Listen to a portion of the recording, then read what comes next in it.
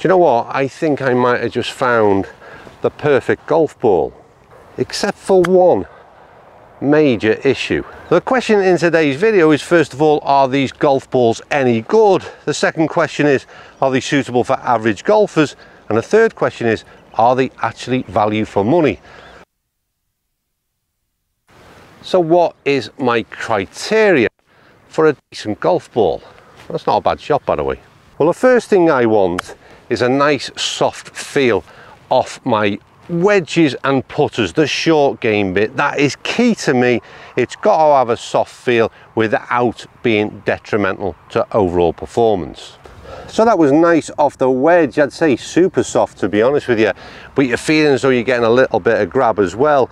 And then off the putter, obviously that'll vary in terms of the putter face that you're using, but off of my mares, again, it's turn ball, it's really, again, that super soft feeling. All I'm looking for is some kind of responsiveness into my hands.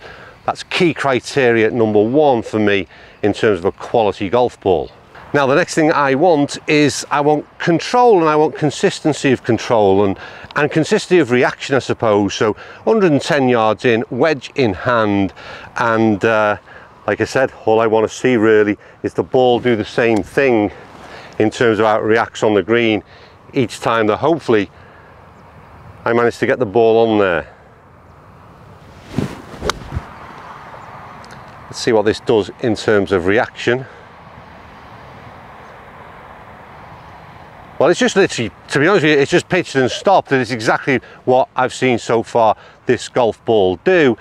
I think it's time really we had a look at and revealed what this damn ball is and why I think it is another potential PROV1 killer. And then with driver, of course, in an ideal world, I want the ball to be low spinning. And for somebody who pops the ball up quite high with driver in hand, that can be a real assistance in getting the ball maybe just a little bit flatter sometimes in its ball flight.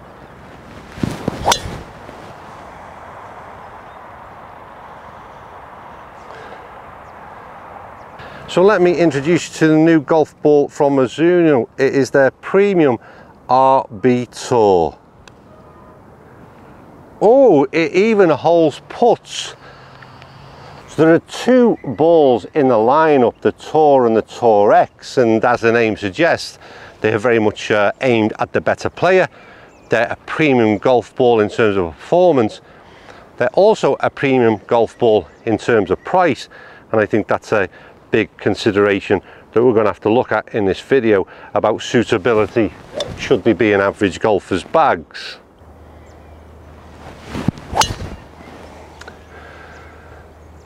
It certainly does what it suggests in every way in terms of performance, and again, feels superb off the driver face, and it's definitely firing that ball out there.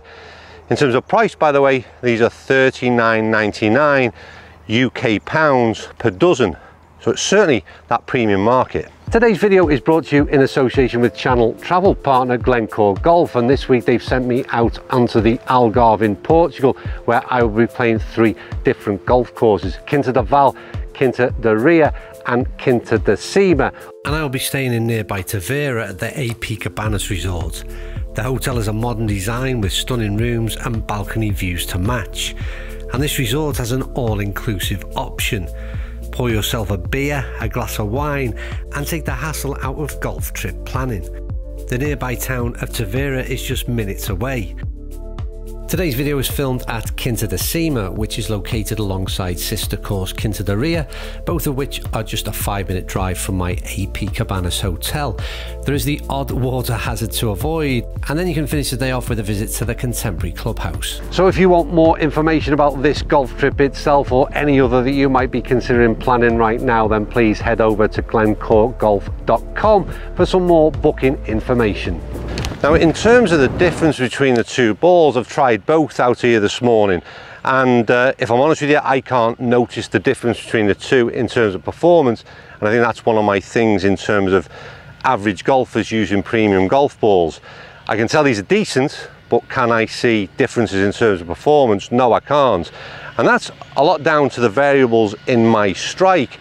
You're gonna look at a few chip shots here that I played early on this morning, and the only thing that differed, quite honestly, is the way I played the shot, the way I delivered the club, and the way in which I struck the ball, and that's what made the difference to the well, to the overall performance, if you like, of the golf ball to a degree. So you've always got to be very careful in terms of suggesting that you pay top money for a golf ball and you, as a golfer, have got the capabilities of seeing the performance benefits from it.